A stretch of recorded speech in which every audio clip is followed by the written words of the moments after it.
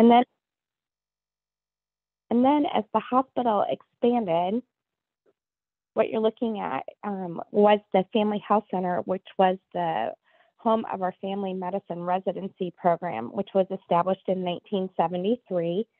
And back in 1979 is when the hospital was renamed Broadlawns Medical Center instead of just the Polk County Hospital. And again, we continued to expand, and it hasn't stopped yet. But this was the construction of what we call the Sands Hospital. And it was named after Sidney Sands, who was a long-standing psychiatrist who served at Broadlawns. And then we built on top of that hospital. So in 2020, amidst the pandemic, we opened a new hospital floor. So we added a 42,000 square foot addition to the hospital and built upwards. Fortunately, the structural footings were in place. And so we didn't get to do a huge opening, but in August of 2020, we did open the new hospital floor. And with that, we opened a new birthing center. There are 10 beds in our birthing center. The rooms went from being 170 square feet to 480 square feet.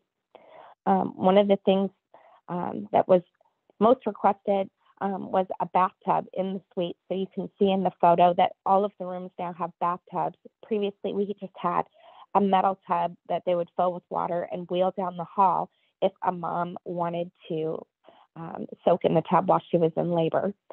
We do not do water deliveries, but we do let moms soak in the tub, and then they have access through those barn doors that slide that they can get mom back into bed quickly if she needs to get back up and deliver her baby. So I have been at Broadlawns for just over 7 years. And when I came, we were delivering about 312 babies a year. With this new unit, we're on pace to deliver over 800 babies in this current fiscal year, which will end June 30th. Amidst the pandemic, we were in the midst of building this new unit. So what we did was midway through, we made modifications so that all of our ICU rooms have negative airflow and isolation capacity. So this is a photo of one of our 6 beds that is located within our new ICU unit. And then this is our med-surg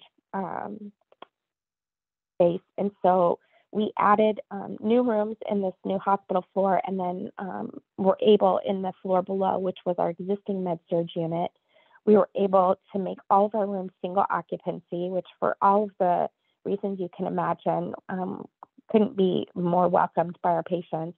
When you're not feeling well, the last thing you want is a roommate. It minimizes, obviously, the spread of infection. It has cultural sensitivity ramifications. You don't have to share a television or a bathroom or anything like that. So we do now have 45 med-surg beds, and they're all single occupancy rooms.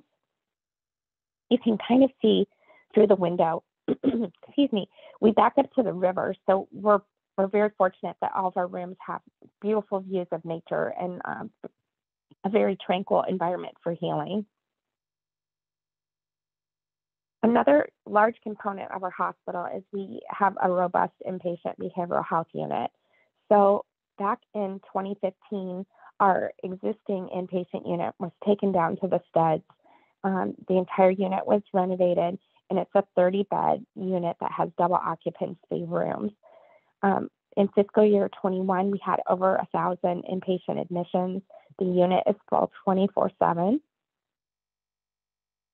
But some of the modifications to the new unit included, there's a patient hospitality area. So if a patient wants something to drink or something to eat, they have access to those things around the clock, where before they maybe had to ask their nurse for access to those services or amenities.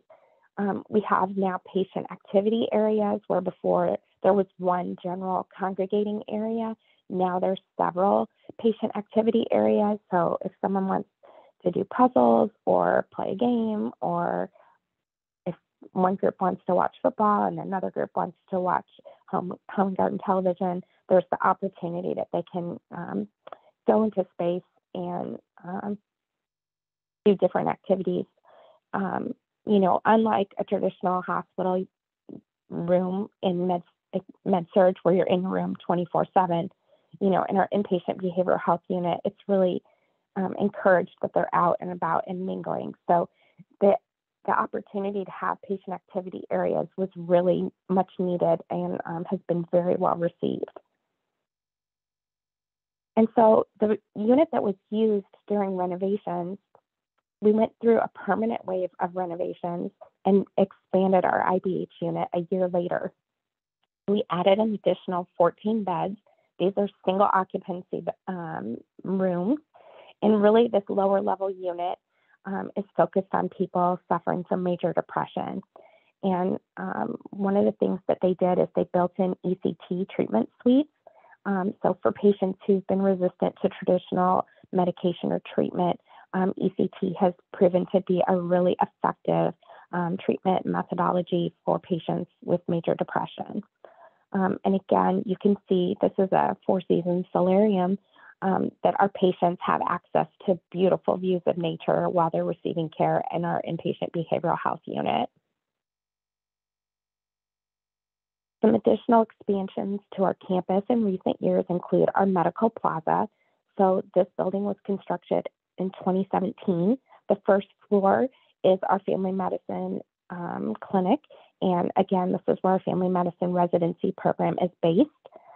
Also on the first floor of this clinic is our geriatric and memory center. The second floor of this building is our dental clinic. It is not our dental clinic, that's on the third floor. It's our outpatient behavioral health clinic. This consolidated all of our mental health outpatient services into one building where before they had previously been kind of located throughout our entire campus. So we have a robust outpatient mental health clinic where we see over 60,000 patient visits a year. And then our third floor is our dental clinic. We are the largest Medicaid provider of dental care in the state of Iowa. We have 3 dentists, and then we also are the largest extramural training facility for the University of Iowa's dental program. So we train 40 senior dental students a year with the assistance of adjunct faculty, which is dentists from the Des Moines community who assist in training University of Iowa senior dental students here at Broadlawns. What that does is it allows us to expand our capacity and treat more patients. The demand for oral medicine care is far exceeding what we can possibly meet. So our wait times, unfortunately, right now are quite elongated. The fourth floor of this building is our pain management center. We've got a unique approach to pain management in that we've got a traditional pain management provider alongside 2 interventional pain management providers. Our traditional pain management provider is also cross-trained in acupuncture to provide alternative care options for pain. And then our department is run by a psychologist. And so she also does assessments and help manage pain with pain management methodologies through her mental health techniques. We have expanded Broadlawns with 2 community clinics. So we have a community clinic that opened in November of 2016, which is our East University clinic. So it's not too far from the state fairgrounds. It has just been overwhelmingly positively received. Within that, we have family medicine, urgent care, and a rotation of specialty services. Probably the most robust being our ophthalmology and optometry services. We also have mental health, physical therapy, midwifery, and women's health. So that has grown exponentially, and there's conversations that perhaps we should build upwards and make that a 2-story clinic. And then just before the pandemic, we opened the Cityville Clinic. We had a physician align with us back probably in, I think it was 2015, Dr. Carol Freer, and her space was no longer going to be available downtown. And so we opened the Cityville Clinic kind of to meet the needs of downtown patient population, but also South Des Moines. And it has done extremely well. It's a small clinic. It's just about 5,000 square feet, and it has urgent care, family medicine, internal medicine, and women's health. Again, just prior to the pandemic, we completed a remodel of our oncology and hematology center. Dr. Brad Lair was a provider at Mohai, and he had been volunteering at Broadlawns and discerned that there was really such demand for oncology services that we needed our own clinic. So he joined Broadlawns. It's probably been close to 8 years now, and the space that they had inherited was not optimum. So we remodeled that unit and made it a much more welcoming and therapeutic environment. So what you're looking at is the chemotherapy treatment suite.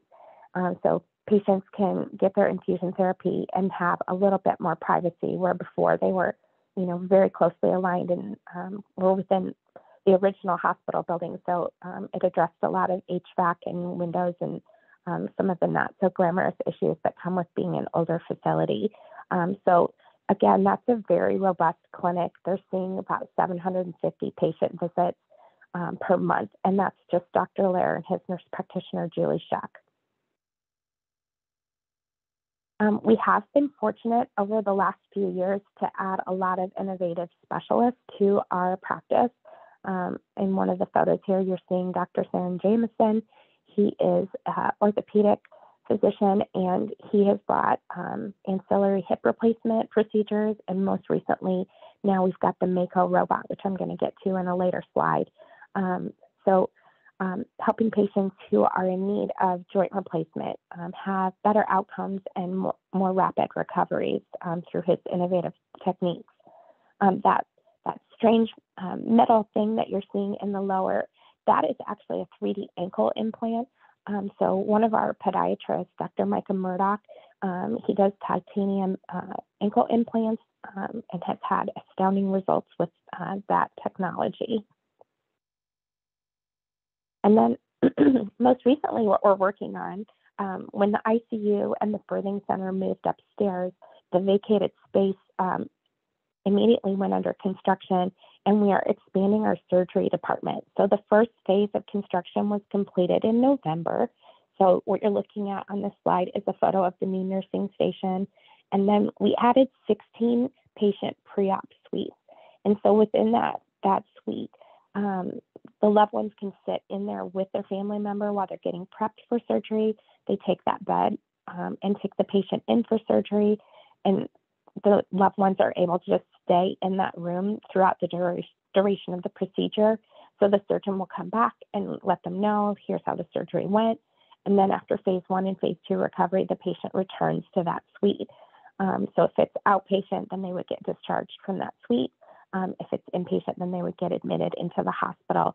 But one of the things, obviously, through the pandemic was coming up with ways to minimize where people are sitting in large groups.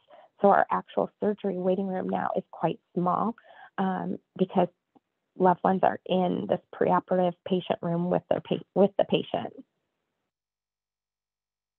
These are some photos of the new ORs. We are adding 2 additional ORs and a new endoscopy suite. So when it's all said and done, we'll have 7 operatory suites and 1 endoscopy suite. Like I mentioned previously, we have incorporated the Mako robot for orthopedic surgeries and the Da Vinci robot for OB/GYN or urology and general surgeries. And what does that mean? Well, really the main takeaways from incorporating robotic surgeries is that it's more precise, less invasive, less blood loss, a shorter recovery, and better patient outcomes. We've had just wonderful results so far. There are conversations that joint replacement surgeries may be done on an outpatient basis going forward because the recoveries are so much quicker. Another key component of Broadlawns is that we are a medical education campus. So we have a family medicine residency program where we have 28 residents training. We have 4 transitional year residents who are doing their first year of training before they go on into specialties. And then we also have a jointly administered psychiatric residency program that we partner with Unity Point Des Moines. One of the things that's unique about Broadlawns Family Medicine Residency Program is that we really are training our physicians to go out and practice in rural communities. So about 3/4 of our providers choose to stay in Iowa, and some of these statistics are here on the slide. We have 173 of our residents currently practicing still in Iowa, and 95 of those are practicing in rural communities of 30,000 individuals or less. So by training within our hospital, they're getting, a very robust overall understanding of what it takes to be the emergency doctor, the pediatric doctor, the OBGYN, because when they're in these smaller communities, they're a one-shop medical practice. And so to get exposed to a lot of acuities by being a provider at Broadlawns, and we take a lot of pride in the fact that they are choosing to stay in Iowa, most specifically choosing to practice in rural communities. One of the unique programs that we have is the Teach Tech program. And so it's training and educating for a career in healthcare. And this is a program that was launched, it was piloted in November of 2016, and it was loosely modeled after a project that took place at Johns Hopkins. And so at Johns Hopkins, they were taking people from the community and giving them jobs as dishwashers or laundering. But Broadlawns decided to take it a step further and make it a job training program, taking people from our neighboring communities of 50314, and not just giving them jobs, but giving them training so that they could have a career in healthcare. So in this program, they get basically an overview of different career opportunities that exist in a hospital setting, but they concurrently are earning their basic and advanced CNA certification. So we are partnering with DMAC. They do the certification, and we train up to 10 students at a time. But then also as far as recruiting the participants, because we're trying to really lift up the people in our community in the North Des Moines neighborhood, we work with a nonprofit called Urban Dreams as far as identifying candidates who might be good fits for our program. And then we also have a school-based initiative, so that's the tech program. So the training and educating for adults is the TEACH program, and the training and educating without that A is our student program. So we've worked closely with Des Moines Public Schools and with IJAG to identify students that might have an interest in pursuing a career in healthcare. What we've really found is that, this has been eye-opening for a lot of these individuals. Things like they didn't realize how important it was to have benefits and health insurance. We give them soft skill training on professionalism and work with them to understand how important it is to show up on time, to show up, in your scrubs and ready to work. And these are paid job training initiatives because these are individuals who have maybe historically faced barriers to career opportunities in the past. We want to make sure that, we are helping them with career opportunities, with education opportunities, and addressing some of the social determinants of health. And you can see so far, we've got 127 graduates and 49 individuals still employed at Broadlawns. But that doesn't mean that these people that aren't still at Broadlawns aren't out in the community. These skills, once they've got their CNA certification, apply to working in nursing homes or other hospital facilities throughout the community. So I know there's a lot of connectivity with the people who participated in the program. The gentleman at the far right of your screen, his name is Dennis Henderson. I mean, he basically adopts these individuals and, keeps in touch with all of them. And it's just been a really rewarding, meaningful initiative for our hospital. There's a lot of pride in throughout our staff as these individuals graduate from the program and become full-time employees at Broadlawns. Another community engagement initiative that we've been involved with has been throughout the pandemic, we've partnered really closely with United Way of Central Iowa. Really early into the pandemic, we realized that there was a lot of disparity in who was getting COVID, who had access to testing, who had access to PPE. So we worked very closely with United Way of Central Iowa in an initiative called Win for All.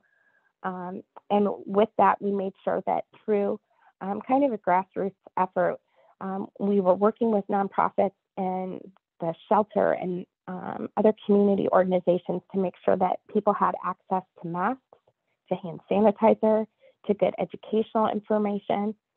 And then as the pandemic progressed and we developed, access to the vaccine, we worked with United Way, knowing that there was some hesitation from marginalized individuals about receiving the vaccine. We tried to come up with ways that we could encourage people to get vaccinated. So what we did is we worked with Corinthian Baptist Church here in Des Moines, and we held a series of vaccination clinics that were really directed at minorities and made them feel safe getting a vaccination in a place that was familiar and comfortable to them. So we were able to successfully vaccinate in the first vaccination clinic over 1,100 individuals, 65% of whom identified as people of color. And we were able to get 95% of those individuals back for their second dose. And then in October, when the third dose became available, those that were eligible, I think we had over 600 people come back for the third dose of the vaccine. So that was a really successful collaboration, and we really relied on United Way and their established relationships and outreach in the community, as well as their volunteers, to help us make that happen. And then, of course, working with Corinthian Baptist Church and the other pastors of local churches, that seemed to be a really good pathway for partnership. So that's something that we certainly hope to build upon as it was successful in the pandemic. Another initiative that we've worked on in recent months is the prescription produce program. And so Broadlawns was approached to partner with the Iowa Healthiest State Initiative on this prescription produce initiative, and was able to provide vouchers to qualified patients who are part of Dr. Danley, who's in our Family Health Center. She has a diabetic program. And so the individuals that participated in the program were given vouchers that worked at local grocery stores and at the farmers market, and that they could redeem for healthy produce. We saw incredibly successful results in lowering people's A1C levels through this initiative. So successful, in fact, that Iowa Healthiest State Initiative was awarded the medium-sized United States Mayor's Grant. So they have now got $175,000 in additional funding that we're going to be expanding this pilot program so that we can provide healthy produce vouchers for pediatric patients as well. So seeing the success of programs like this is something that, we've all been so focused on the pandemic, but getting back to, trying to address some of these underlying concerns that are compromising people's health, which is access to healthy foods. We are definitely exploring ways that we can expand our partnership with organizations like Food Bank of Iowa and DMARC to try and ensure that our patients who, perhaps don't have the ability to purchase produce because it's so costly, to find ways that we can get that provided for them. And so we are in the midst, actually, right now of developing a new strategic plan. We have a new CEO, Tony Coleman, who started in December of 2021. But our current vision is that we are striving to be the best community hospital in the United States. And we think that we are positioned to do just that. We have a bold vision, and we're definitely cultivating an environment where, we are striving to provide exceptional healthcare and assist the marginalized individuals in our community so that they have access to the resources they need to take care of their health. And with that, I'm done with my presentation, and I apologize that you had to listen to my froggy voice for the last half an hour, but I am open to any questions that any of you may have. Well, thanks, Kate. That was really exciting. I learned a whole lot, and I live here in Polk County, and I am especially excited about the Healthy Produce Project for pediatrics because, as you had alluded to in regards to the social determinants of health, we need to get our little ones to get that base of healthy eating at a younger and younger age. And so that's to me, that's really exciting. Because I do have a question, because you are the county hospital here in Polk County, we have a very diverse population here in Polk County. So can you talk to us a little bit about some of the translation services and other cultural specific services that you provide for the multitude of diverse populations that we have here in Polk County? You bet. That is a great question, and I should have had a slide on that. We have 10 interpreters on staff. So those are the most popular languages that we see. So we have Spanish, we have Bosnian. We actually just added 2 Afghani interpreters as well. But we also have video and language lines with access to over 250 languages. So we serve the largest refugee population in the state of Iowa. Oftentimes the first time that a new language is presented in Iowa, it's at Broadlawns. So it's something that is really important to our staff, is that we try to be welcoming and inclusive to everyone who walks through our door and meet them where they're at. Our interpreters, I mean, they're just a lifeline of our hospital. And of course, we work very closely with Embark and different refugee services of Iowa, LCI, and we try and address so many needs for individuals who maybe have just arrived in our country. So our case management services is a large component of our care delivery as well, making sure people have access to housing, making sure they have access to clothing.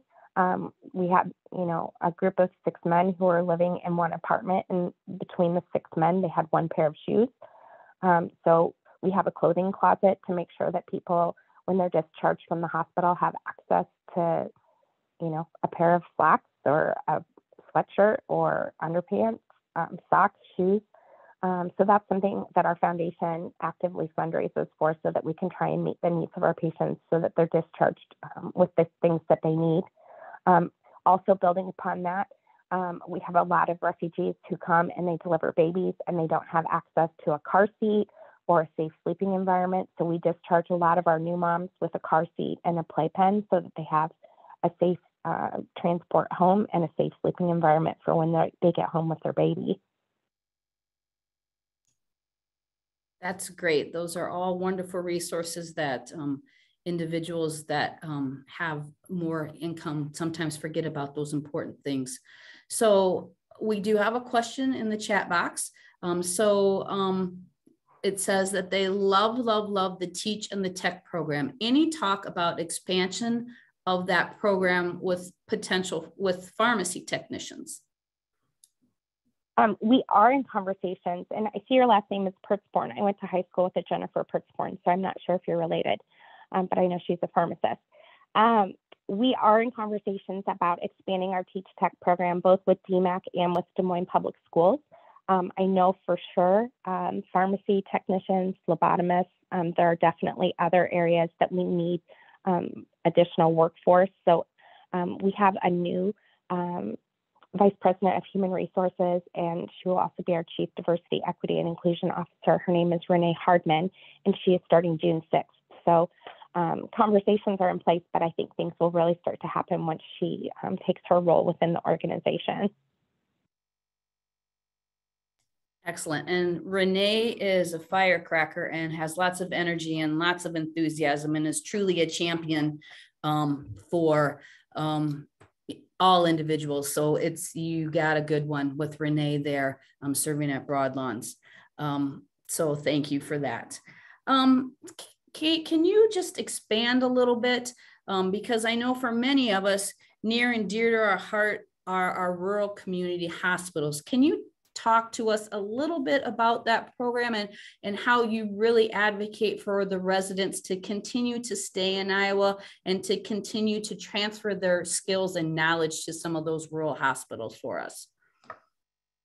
Sure. So Dr. Larry Seaver is the Director of Medical Education for Broadlawns. He practiced in rural Iowa for many, many years. So it's really part of the recruitment process as they're interviewing residents, is they really want to identify residents who are looking to stay in Iowa and practice medicine.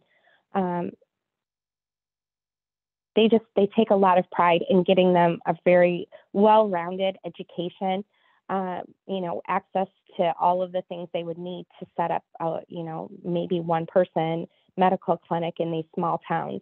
I also know that a lot of the smaller communities, like say they have a physician who's retiring, they may work really closely with our residency program to try and identify a student who might be interested in establishing practice when they graduate.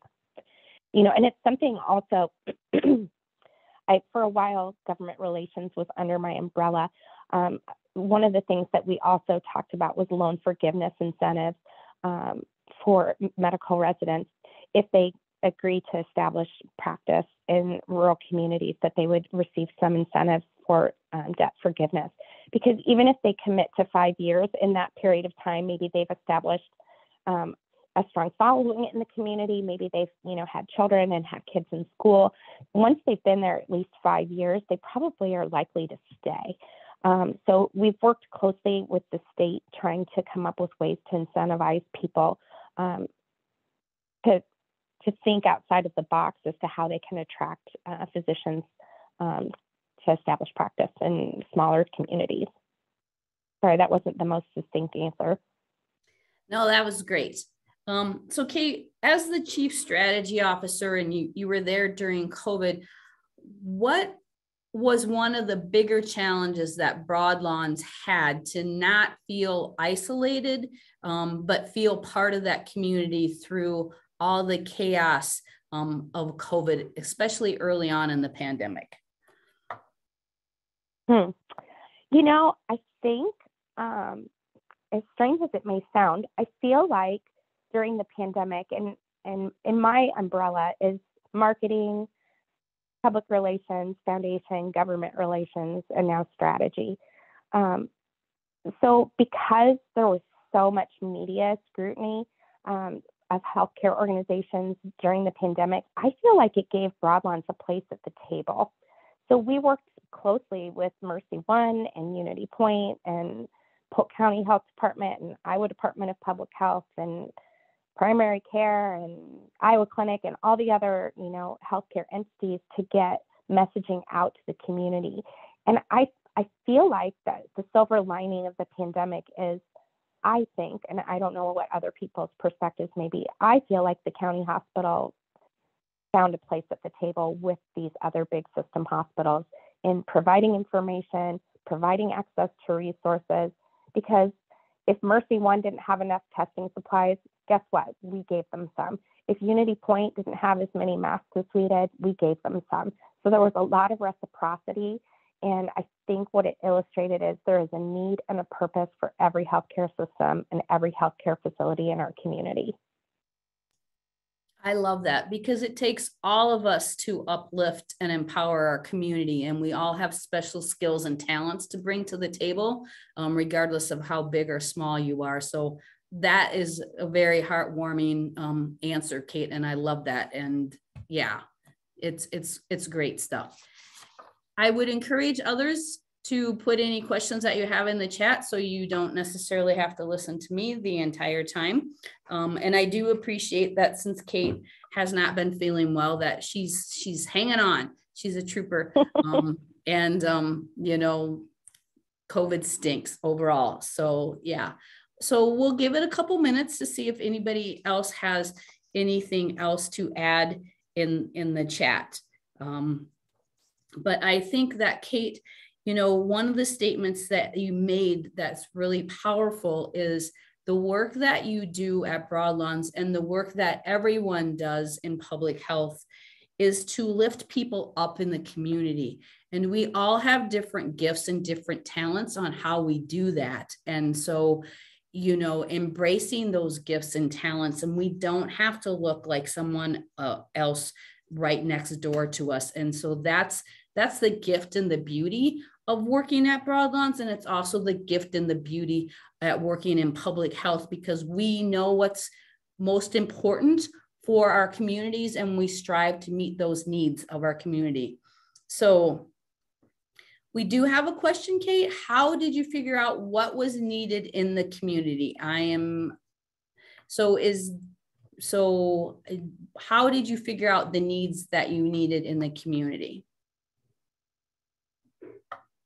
As far as COVID, I think we saw that there was a trend that minority populations were more frequently being diagnosed with COVID than others.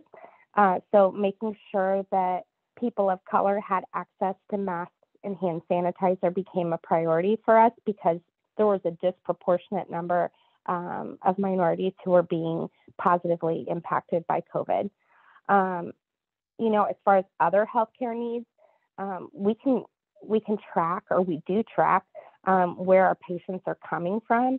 So like when we expanded to our East University Clinic, it was very clear to us that the eastern corridor of Polk County was not adequately served as far as their medical needs, because we were seeing so many of them at our North Des Moines hospitals.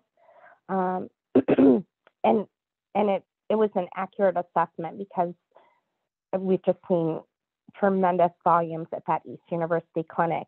And we anticipated that when we built it, so we put the structural footings in place to build upwards. So now it's just a matter of determining when we would move forward with expanding that clinic. I didn't put this in a slide, but we are about ready to break ground on a clinic at Drake.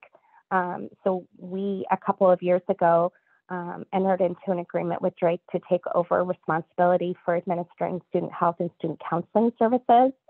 But part of those conversations with Drake that go backwards to now 5 years is that they really wanted a clinic, because the Drake Neighborhood Association had approached them and said that they were really concerned that there wasn't access to healthcare in that neighborhood. So we are going to build a clinic. For those of you who have been to the Drake campus, it's right next to the Walgreens. So there will be a family medicine and urgent care clinic with a rotation of specialties, kind of similar to what we've done in East Des Moines and downtown.